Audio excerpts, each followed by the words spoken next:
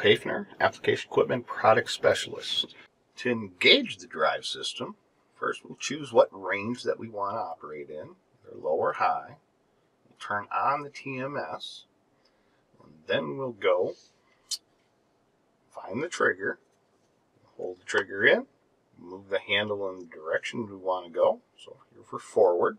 As soon as the machine engages, you'll feel the machine start to move. You'll get the green arrow on the dash as well.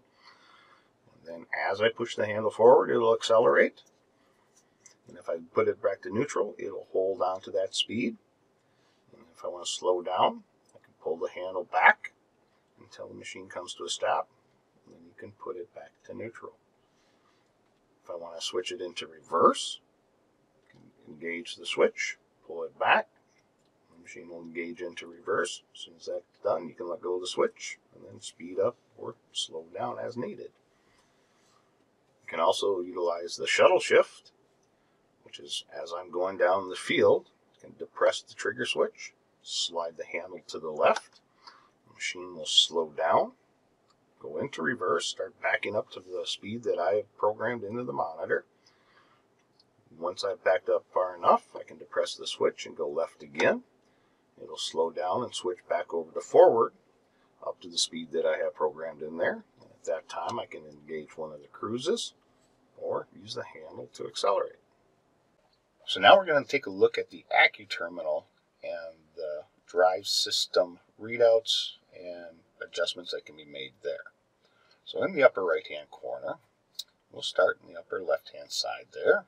It's showing us that we're in neutral, and then there's a number 2 next to it.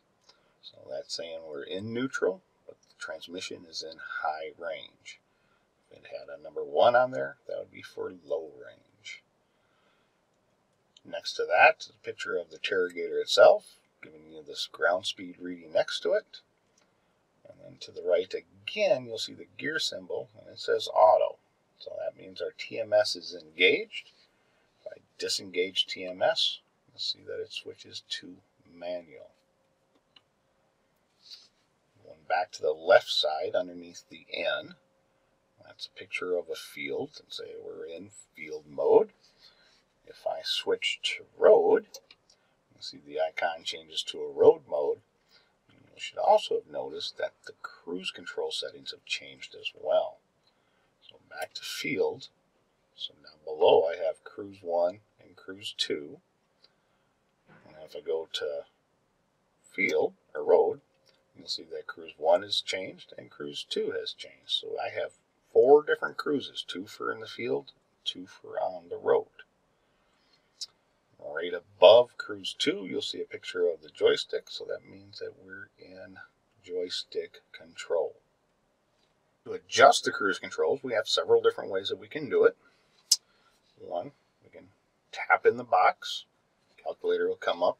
You can enter in the speed that you want to go. So when you engage cruise 1, you'll now go 14 miles an hour. You can also engage the cruise, use the increase and decrease to adjust it at 1/10 of a mile an hour per time you touch the switch.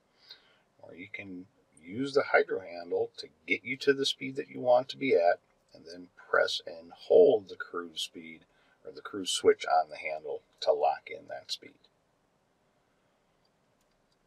Next we have the shuttle shift, which to get to those settings, touch the TerraGator icon in the upper right hand corner. That takes it to the half screen, and now you'll see I have my shuttle forward and shuttle reverse speed. So these are the pre-programmed speeds that when I do a shuttle shift, it will go to. Again, just like touching the cruise controls, I can adjust the speed by touching in the box and typing in the speed that you want.